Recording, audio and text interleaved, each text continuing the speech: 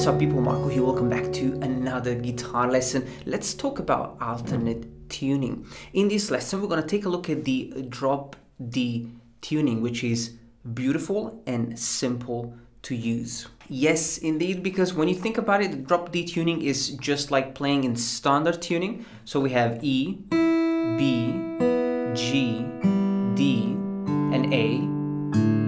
But the low E string is tuned down to a D. And so if we play a D major chord, we can strum all the strings and we can add much more bass to the chord. Now it's very simple to tune your guitar in drop D. Just lower the low E string a whole step down. What I usually do, I'll play the D string open and I bring the low E string down to match the D string.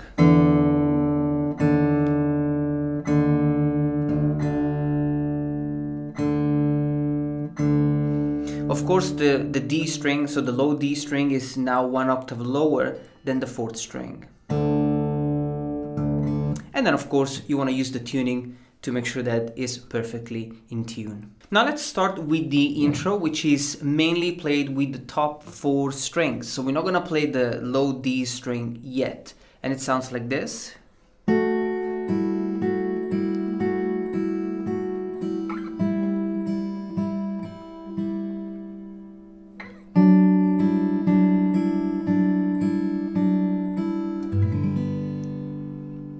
We have mainly four chords.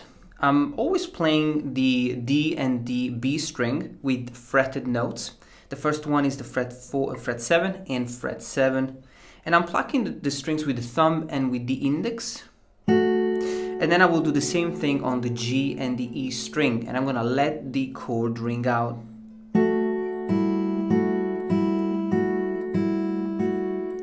We do it 4 times. And then we're gonna move this position to the fret number 5, and we do the same thing. We're just gonna play it 2 times plus 1 time, and we let it ring out. So we have.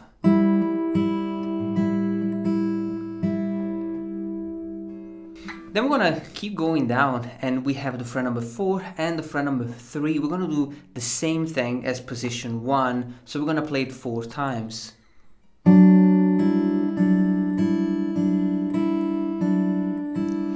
And we finish with the G major chord, which is going to be strummed, quietly with the low D string fret number 5, nothing on the A string, and then the D, the G, and the B string open. So I'm strumming slowly all the way up to the B string, and you let it ring out. So it's a nice little intro. You can repeat it twice, even though I like to jump straight into the melody after I played it just 1 time. Make sure that you let the chords ring out, and you can shake your guitar a little bit to add some vibrato.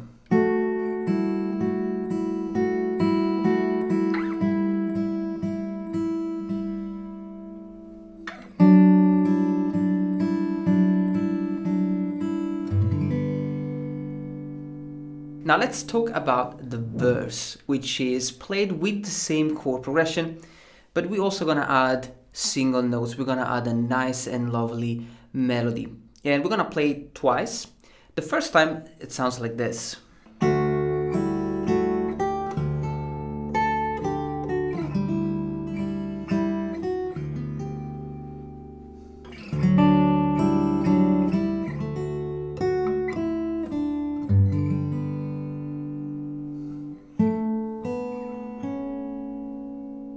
So we are combining chords and melody.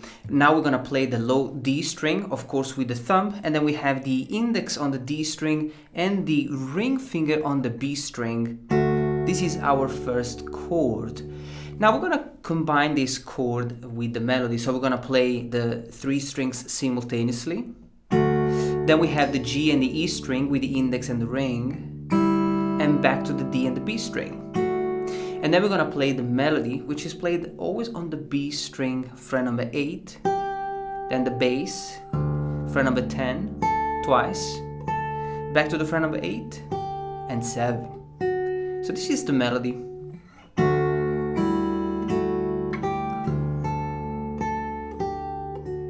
Now with the second chord, we're gonna do the same thing. So we're gonna start with the fret number 5, and we have the same arpeggio. And then we have the melody on the fret number 7 and the fret number 8. This time though, when we play the melody on the fret number 8, we're also gonna add a chord to it. So we have the fret number 8, and then also the D string fret number 9 with the bass, the low D string. And as you can see, I like to arpeggiate the chord. I don't play the chord simultaneously, but I'm just slowly arpeggiating the chord. And I let this melody ring out. So the next chord, pretty interesting.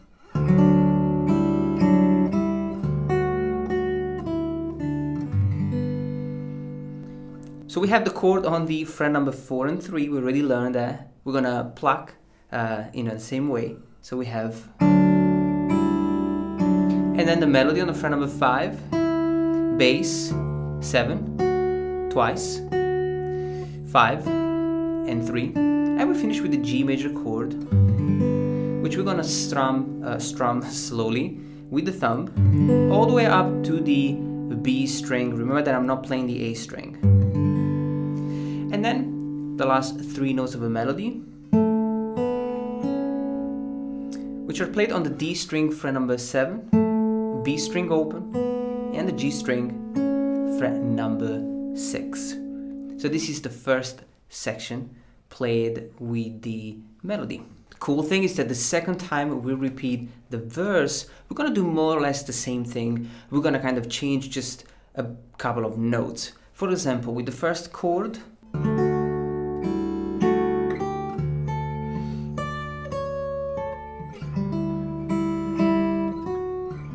so for the first chord, we're gonna add a few more notes. The melody is the same, but then we're gonna add the first string fret number 10, 9, and back to the B string fret number 10. And then we move on to the next chord, which is the same. Same thing for the third chord.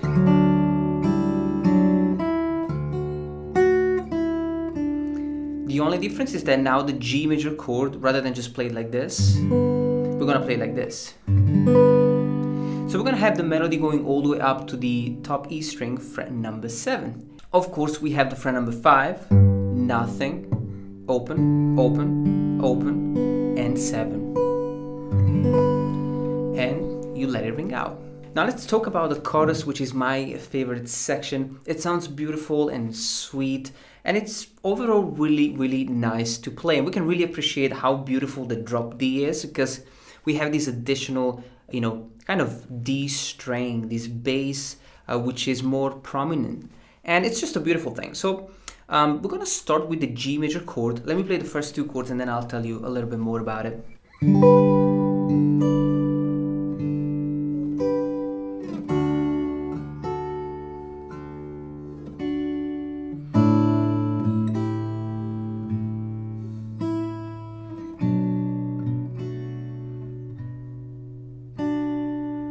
So we're gonna open up with this G major chord,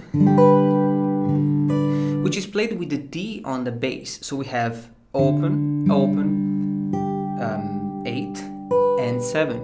And I'm strumming the strings with the thumb lightly, then the bass, and then the melody on 12 and 10, always on the B and the E string. Then the bass, and back to 8 and 7. It's such a sweet way to interpret this melody. Second chord, D major, we're gonna, take advantage of this low D string, which sounds beautiful. And I'm playing the low D string, and then the fret number 3 and fret number 2. Simultaneously, then the bass, 7 and 5, bass, and back to 3 and 2. So next one is the A sus4.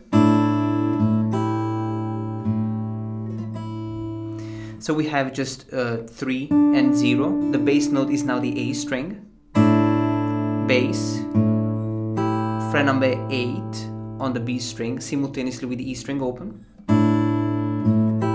Bass, and 5 and 0. And we finish with the B minor chord.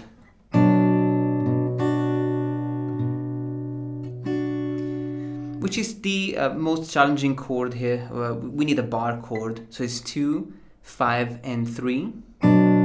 Bass, and then 3 and 2 on the B and the E string and in the E string. So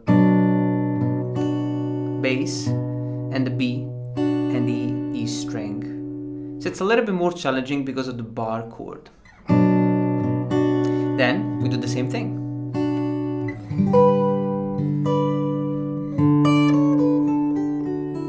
But we're gonna add a little bit more notes, right? We always need, you know, a little bit of challenge here. So then we have the bass, and we're gonna use the D major scale. In this position, we got 10, 9, 7, 10, 9, 7, and the E string open.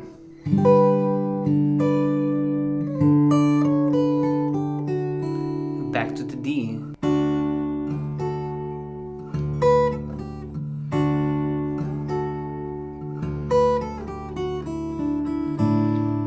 So we're playing the same chord, then the bass, and then the melody on fret number 7, 5, 3, 2, open, B string fret number 3, and the E string open, and then the A sus4,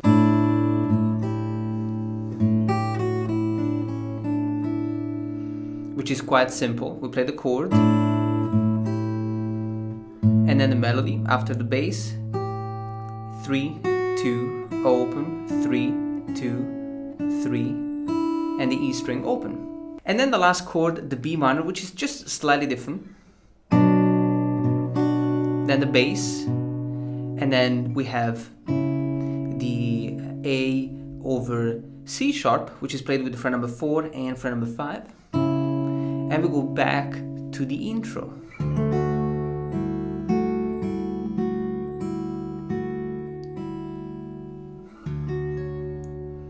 Which we're gonna play, you know, just one time the first chord with the bass this time,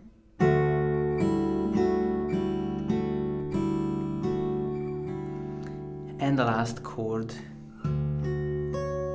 which is a beautiful D major 7 played with the D string, the F sharp, the major 3rd, and the major 7th, the C sharp on the fret number 7 and the fret number 9.